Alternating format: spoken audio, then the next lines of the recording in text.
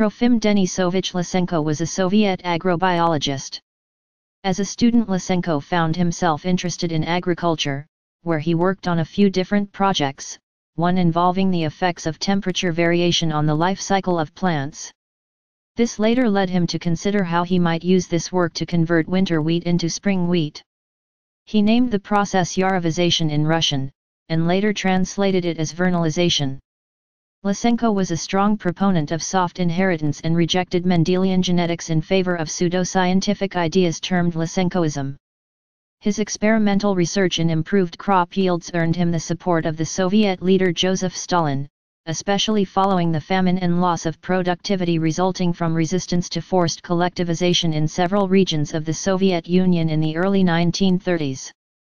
In 1940, Lysenko became director of the Institute of Genetics within the USSR's Academy of Sciences, and the exercise of political influence and power further secured his anti-Mendelian doctrines in Soviet science and education.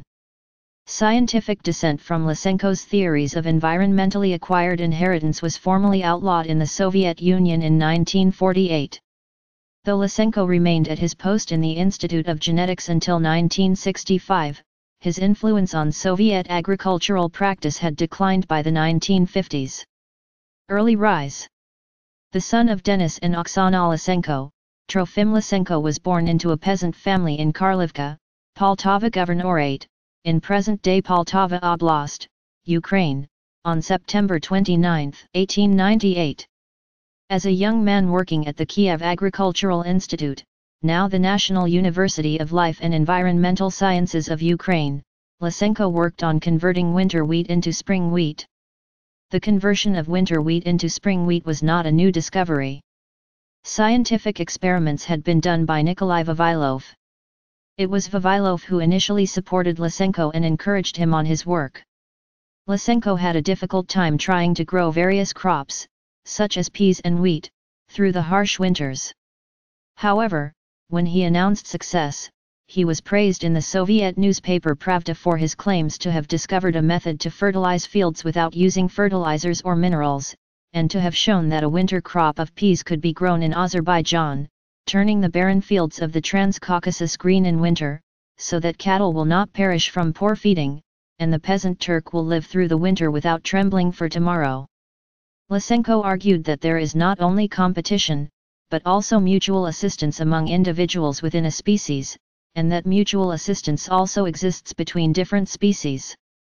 According to Lysenko, quote, "The organism and the conditions required for its life are an inseparable unity. Different living bodies require different environmental conditions for their development. By studying these requirements we come to know the qualitative features of the nature of organisms, the qualitative features of heredity. Heredity is the property of a living body to require definite conditions for its life and development and to respond in a definite way to various conditions." End of quote. Work in agriculture. As noted above, Lysenko worked with different wheat crops in trying to convert them to grow in different seasons. Other investigations Lysenko found himself curious with, was the effect of heat on plant growth. He believed that every plant needed a determinate amount of heat throughout its lifetime. He attempted to correlate the time and the amount of heat needed by a particular plant requires to go through various phases of development. To get his data he looked at the amount of growth, how many days went by, and the temperature on those days. In trying to determine the effects, he made a small statistical reasoning error. This is a general trend that can be seen throughout the majority of his works and his major findings. He was confronted by Maximov, who was an expert on thermal plant development. Lysenko did not take well to this or any criticism for that matter. After this encounter, Lysenko boldly claimed that mathematics had no place in biology. Vernalization. In 1927, at 29 years of age, working at an agricultural experiment station in Azerbaijan, he embarked on the research that would lead to his 1928 paper on vernalization, which drew wide attention because of its potential practical implications for Soviet agriculture. Severe cold and lack of winter snow had destroyed many early winter wheat seedlings. By treating wheat seeds with moisture as well as cold, Lysenko induced them to bear a crop when planted in spring. Lysenko coined the term jarovization, to describe this chilling process, which he used to make the seeds of winter cereals behave like spring cereals. Because spring cereals are called yarovo in Russian from jar meaning fire or the god of spring. However, this method had already been known by farmers since the 1800s, and had recently been discussed in detail by Gustav Gassner in 1918. Lysenko himself translated jarovization as vernalization, from the Latin vernum meaning spring. Lysenko's claims for increased yields were based on plantings over a few hectares, and he believed that the vernalized transformation could be inherited, that the offspring of a vernalized plant would themselves possess the capabilities of the generation that preceded it and that it too would be able to withstand harsh winters or imperfect weather conditions. Lysenko's genetic theory. Lysenko rejected Mendelian genetic inheritance theory in favor of his own logic. He believed Mendel's theory to be too reactionary or idealist. Lysenko's ideas were for the most part his own and not directly derived from any already established ideas such as Mendelian genetics theory, Lamarckism, or ideas from Darwin. He shaped his genetic concepts to support the simple practical purpose of breeding and improving wheat. His ideas were also shaped with the caution to disprove other claims made by his fellow geneticists at the time. His ideas and genetic claims later began to be termed Lysenkoism. He claimed that his ideas were not associated with Lamarckism and that they were unique, but that is not entirely true. It is possible to see that there are similarities between the two ideas, such as a belief in the inheritance of acquired characteristics. Some of Lysenko's ideas can also seem to be vitalistic. For example, he claimed that plants are self-sacrificing. They do not die to a lack of sunlight or moisture, but instead die so that healthy ones may live, and when they die they deposit themselves over the growing roots to help the new generation survive. Lysenko believed that in one generation of a hybridized crop, the desired individual could be selected, mated again, and continue to produce the same desired product, not worrying about segregation in future breeds. For that to work, he had to assume that after a lifetime of developing, acquiring, the best set of traits to survive, those were passed down to the next generation. That assumption disregarded the potential for variation or mutation. Lysenko did not believe that genes or DNA existed, and only spoke about them to say that they did not exist. He instead believed that any body, once alive, obtained heredity. That meant that the entirety of the body was able to pass on the hereditary information of that organism, and was not dependent on a special element such as DNA or genes. That puzzled biologists at that time because it went against all established notions of heredity and inheritance. It also contradicted the Mendelian principles that most biologists had been using to base their ideas on. Most scientists believed that Lysenko's ideas were not credible, because they did not truly explain the mechanisms of inheritance. Many scientists and history of science writers believe that his beliefs are pseudoscientific, and have little relationship to genetics.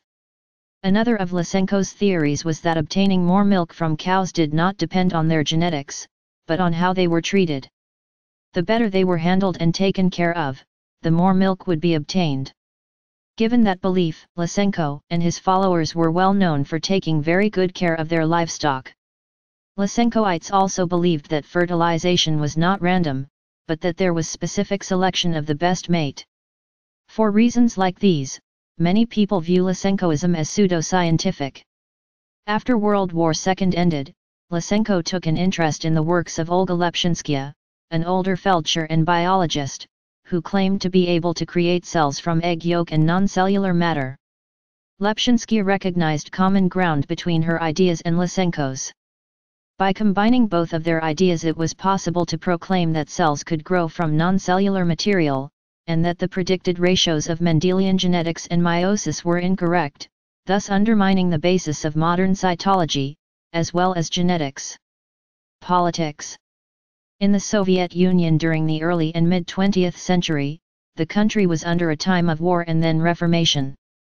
Political oppression was present, causing tension among the state but also promoting the flourishing of science. This was possible due to the flow of resources and demand for results. Working with various plants such as wheat and peas, Lysenko aimed to manipulate them to increase the production, quality, and quantity. However, Lysenko in particular more so impressed political officials with his success in motivating peasants to return to farming.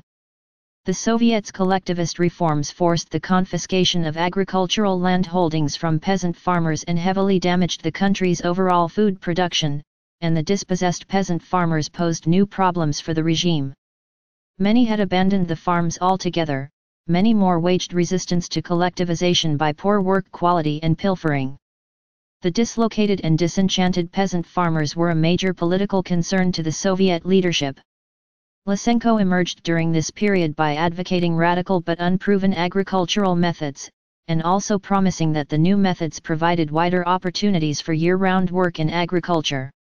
He proved himself very useful to the Soviet leadership by re-engaging peasants to return to work, helping to secure from them a personal stake in the overall success of the Soviet revolutionary experiment. Lysenko, with his ideas of farming practices that would yield better crops, encouraged more farmers to return to working their lands. This also impressed Stalin and was what really caught his eye. Another reason Stalin took a liking to was because of his background. Lysenko had come from a poor family, and was working to make a name for himself. He was not born rich and had no entitlements. Stalin wanted to appear to the people as a big supporter of the proletariat. By the late 1920s, the Soviet political leaders had given their support to Lysenko.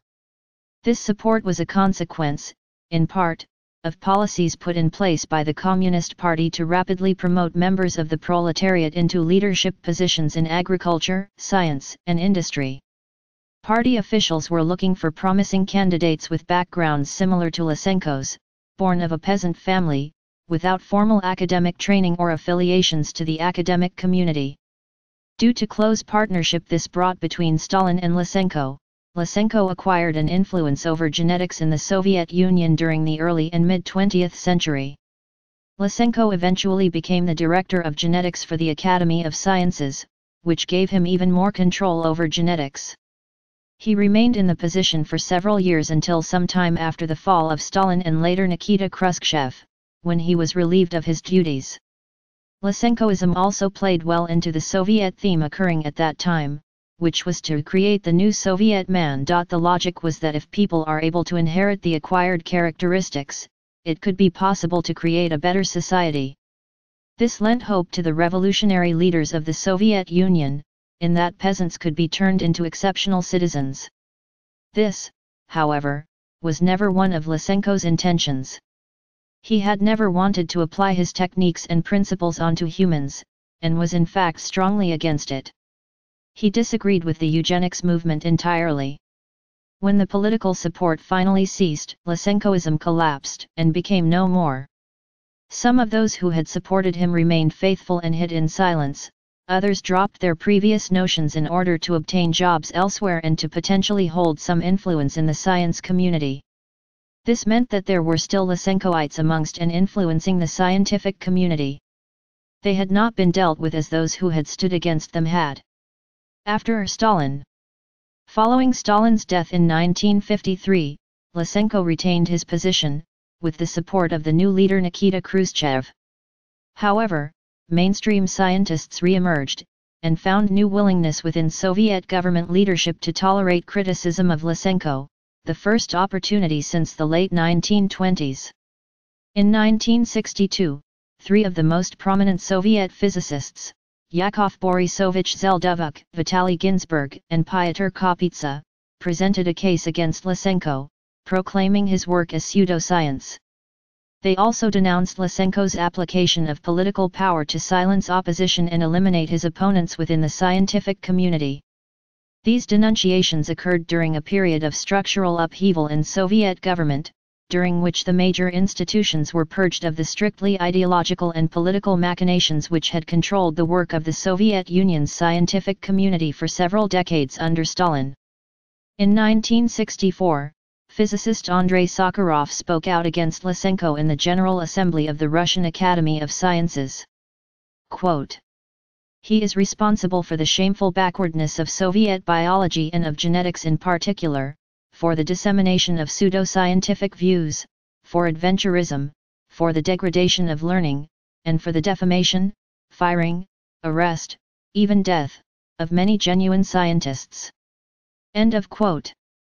The Soviet press was soon filled with anti-Lysenkoid articles and appeals for the restoration of scientific methods to all fields of biology and agricultural science. In 1965, Lysenko was removed from his post as director of the Institute of Genetics at the Academy of Sciences and restricted to an experimental farm in Moscow's Lenin Hills. The institute itself was soon dissolved. After Khrushchev's dismissal in 1964, the president of the Academy of Sciences declared that Lysenko's immunity to criticism had officially ended. An expert commission was sent to investigate records kept at Lysenko's experimental farm. His secretive methods and ideas were revealed. A few months later, a devastating critique of Lysenko was made public. Consequently, Lysenko was immediately disgraced in the Soviet Union.